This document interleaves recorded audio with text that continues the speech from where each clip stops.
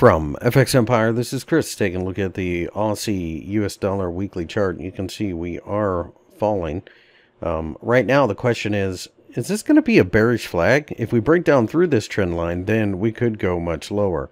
In fact, could be, according to a measured move, could be a move, to 65. I mean, that obviously would be catastrophic for risk appetite.